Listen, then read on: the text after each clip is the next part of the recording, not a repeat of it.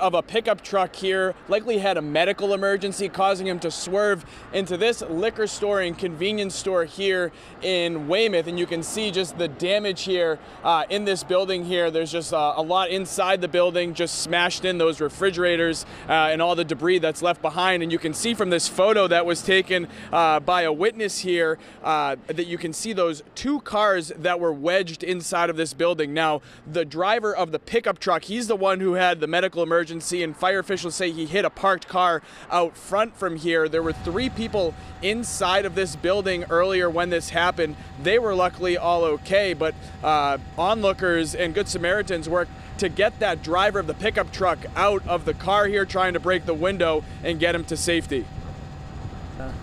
As I was going down the stairs, I see all this white smoke, and the smoke just filled across the street and everything else. His tires were still spinning on the pickup truck that was in there. Now you can see that's the mark that the tires left. They dug up the asphalt here as the tires were spinning as it kept trying to go into the building. Now fire officials say that people were able to eventually remove that man. He was conscious and alert and was taken to the hospital, but his condition right now is still unknown. The inspectors here, for the building's inspectors, they say that this building is now structurally unsound. They're trying to figure out what to do next here.